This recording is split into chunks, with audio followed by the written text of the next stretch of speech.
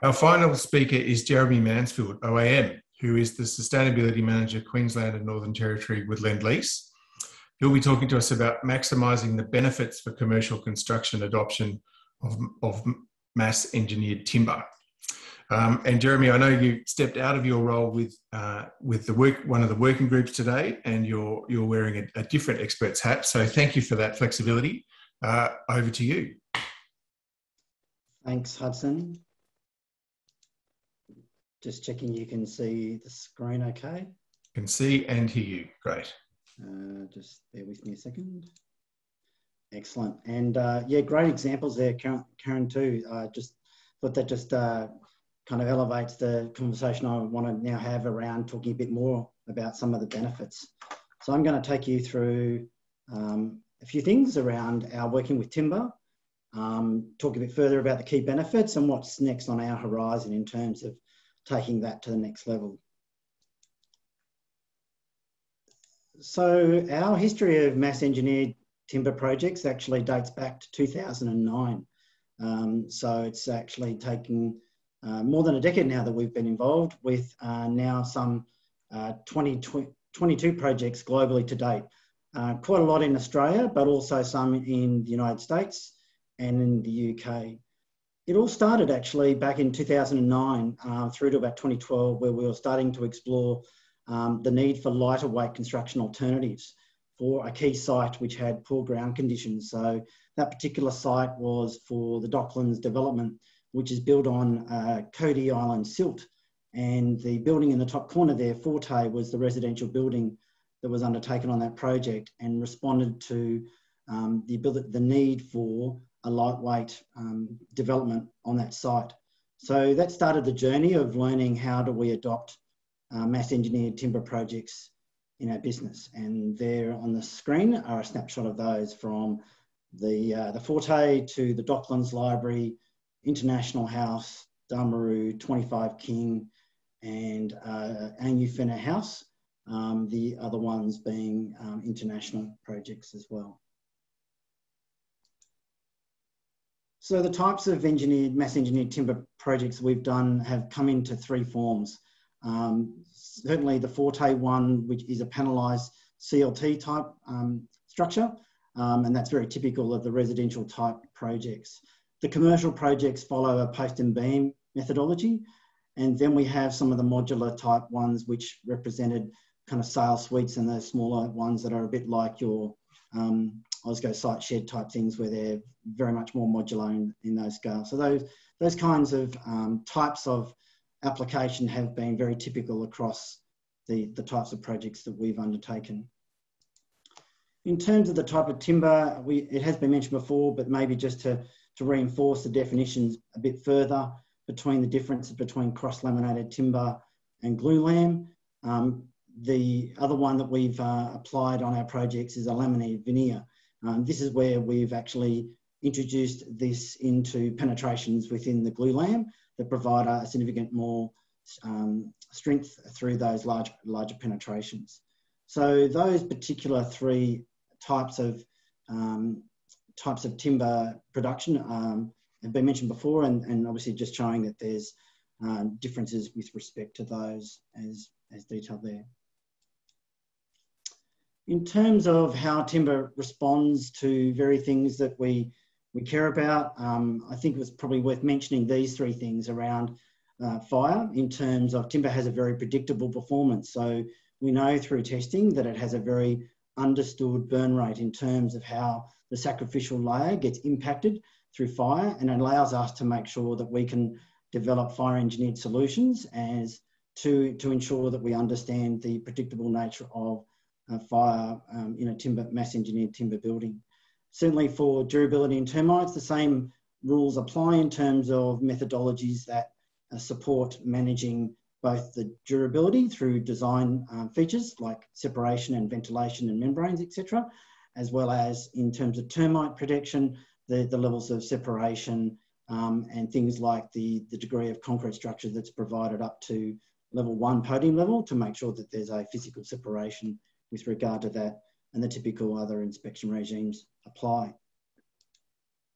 In terms of key benefits, look, there's a range of ones and they've been mentioned well. Karen, you mentioned obviously 6 great examples of measuring some of those, and I will kind of repeat some of those, but there'll be some other ones that hopefully are different to those.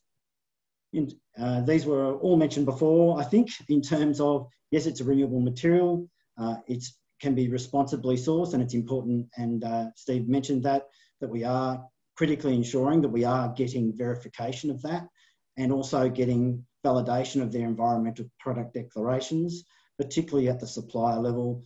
For us, that gives us more certainty to apply that in our life cycle assessments. That recognition of the significant reduction in carbon as compared to obviously concrete and steel structures, the good thermal performance properties, and that indoor environment quality being very important as well. And certainly the industry has transitioned itself over the last decade to ensuring low VOC applying of adhesives in their products. One example of projects I thought was worth sharing was 25 King. It is Australia's tallest commercial office timber building, 10 stories high, some 14,000 odd square metres. So this included cross-laminated timber across slabs and soffits, lift cores and fire stairs, and all the structure above level one structure other than the roof area. So it has really come about through both all 3 parties, from developer, investor and tenant, really driving to want to be a part of this iconic building. The significant reduction in carbon is recognised here. The 38.7% embodied carbon reduction has been verified through our life cycle assessment, and acknowledging that sequestration, when included, would actually account for doubling that account in terms of that extent.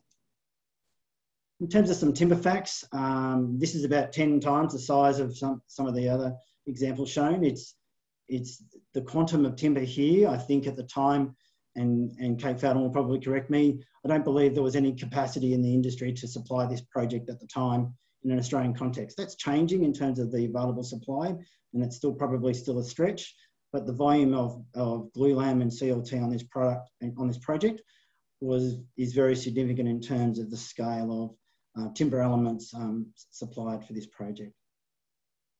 And obviously just recognising that it was sustainably sourced, PFC certified and verified EPD timber for all of its supplied timber. Steve mentioned the life cycle assessment boundary, and it's probably important to know that in undertaking the life cycle assessment, we're aligned to the 60-year life of the building and picking up the acknowledgement of the different parts of the cycle through to construction. But importantly, highlighting that beyond 60 years, we have had to make assumptions in terms of what happens to that particular building after that. And it's interesting that as Steve had mentioned, it's a bit of a challenge in terms of some of the end of use of life and who's accounting for that, because we're unable to account for that within our boundary. It is also interesting to note that transport impacts here were almost equal to that of the building products. The transport of the CLT from Europe does have a significant impact. However, the pre-fabrication of the products and the reduction in transport to site for activities has actually also reduced it. So there's kind of a double impact there.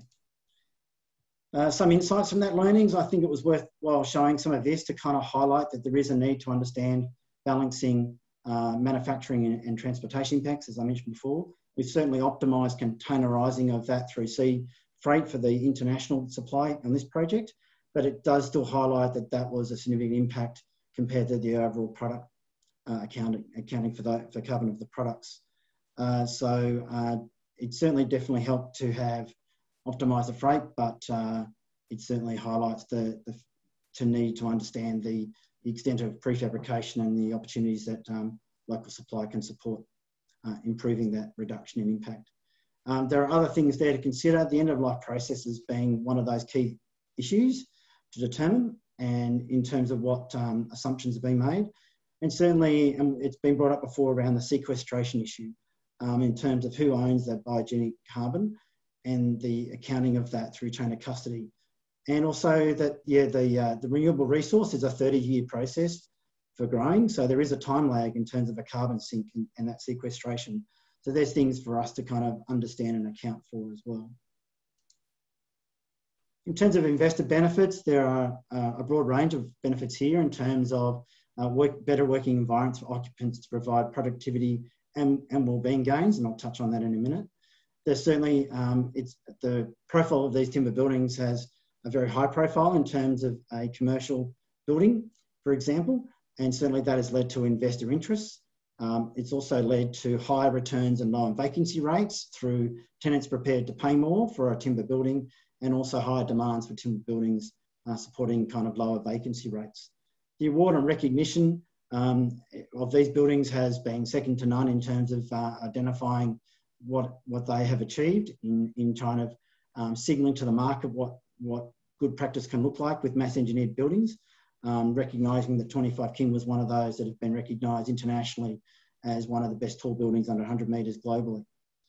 And certainly that means that they become a market differentiator in a marketplace that has vacancy rates and a competition for tenants and investors. In terms of building performance, they're as durable as traditional construction forms. The same design life warranties and performance criteria under the building code apply. And there are no additional outgoings to account for compared to traditional buildings. One of the key interesting benefits, and it goes back to the original Forte project, is the lightweight structure benefits. I've used this slide to highlight a couple of things here to show that 25 King was actually built over a tunnel.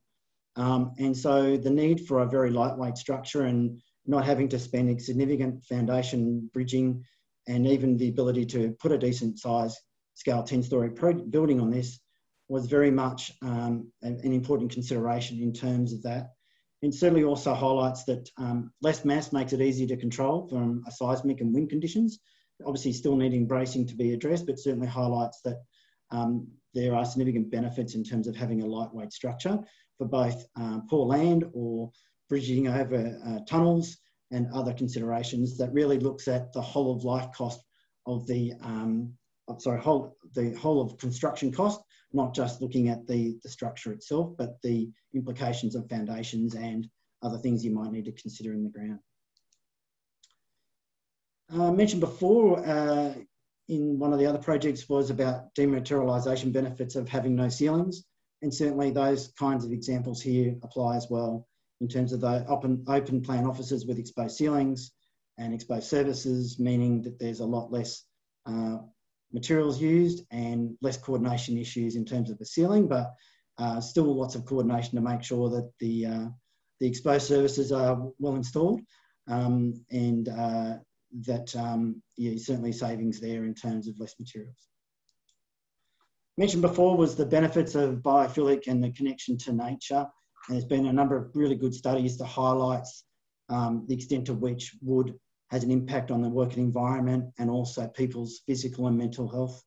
And these kind of highlight the kind of different things there, from the visibility of that to the physical connection to it, to the levels of stress that can be impacted to reduce your heart rate and actually allow you to concentrate better and improve productivity. A further study went a bit along the same lines, but highlighted just how important that biophilia and the connection to nature is important to humans, and how it can have cognitive, psychological and emotional energy and be a charging station to actually support individuals.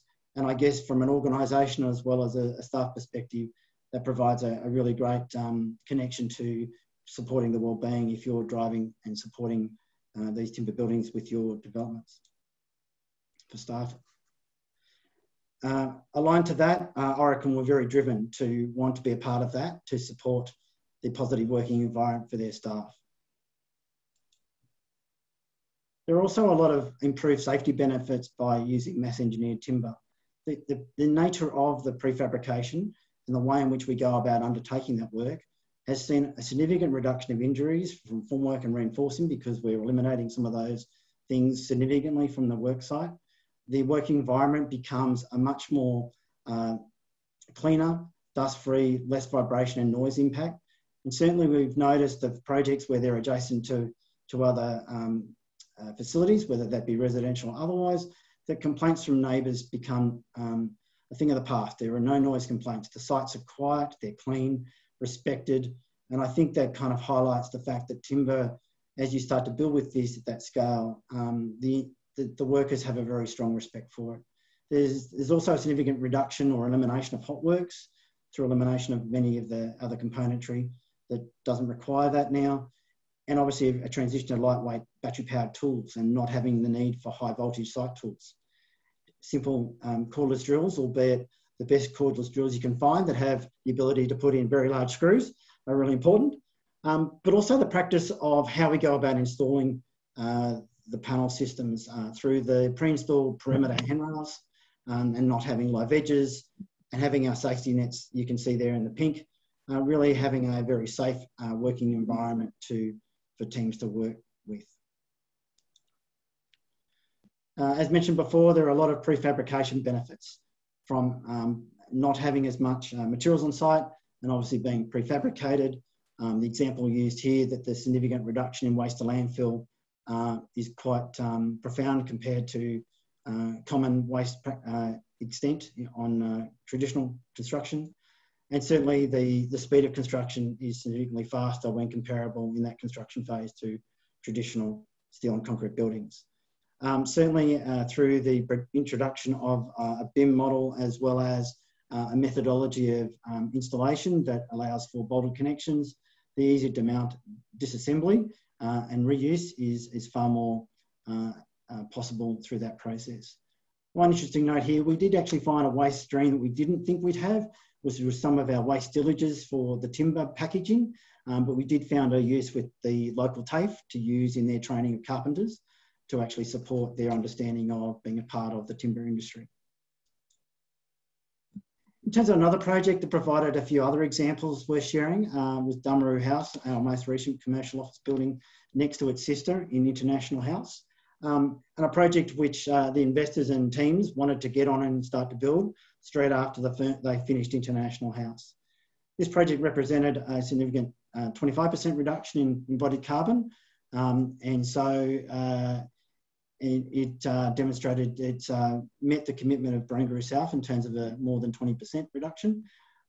As you can see there, the volume of CLT was significantly less than the 10-storey building, but no less of an impact in terms of its ability to, I think this particular project as a regrowing time, it was something like 12 hours during the summer months. So more than the 45 minutes of the other project, but obviously the volume of material here is a lot more than that.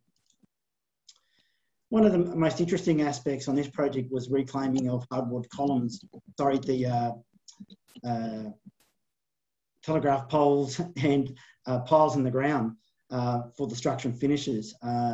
The piles, I believe, were in the ground from about the 1920s, and so they've been in the mud about 100 years. And so pulling them out about 2014, they managed to salvage it and enable them to be reused as part of the project in terms of linings and into the foyer and ceilings.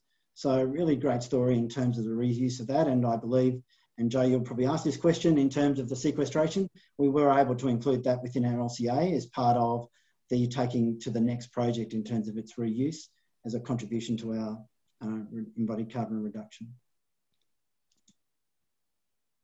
The other thing that was different from 25 King, which actually I think was an 8x6 rather than 9x6, so my area there, but this one had a 9x9 grid, which provided some different arrangement that provided a better reticulation and tenant flexibility and reduced a number of elements to actually what they might have otherwise done. Did highlight to lessons learned after this that the sweet spot is probably somewhere around a 9x6 grid, somewhere between the two, between 25 King, which is 8x6, and this at 9x9. The 9x6 starts to indicate a more efficient approach to the next opportunity. So that leads us to what's next. And I think this kind of highlights the kind of where are we going with some of our thinking around how do we take that next leap of understanding of what we've learnt from our 22 buildings into the next generation of mass engineered timber buildings. One such area is our Podium MX Studio team, who are very focused on things like safe access, system integration and speed of installation. And this is just some examples of the methodology they're going through to look at very specific systems with suppliers to understand how to set up better systems and better connections and better methodologies for production, assembly on site and disassembly. So a lot of detail work there that I won't go into detail with, but highlighting that we are really very focused on a lot of core principles there and looking at the focus on the manufacturing side of things. In terms of other considerations with timber and low carbon materials going forward, we do need to recognise that every project is different, and we need to start to utilise the best of the material characteristics for application. Certainly once you get above a certain size height of timber building, it makes more sense to use it for its best purposes, where it makes the most difference and carbon reduction impact and other characteristics, rather than trying to shoehorn its use for purposes that might be better off undertaken through other materials selections.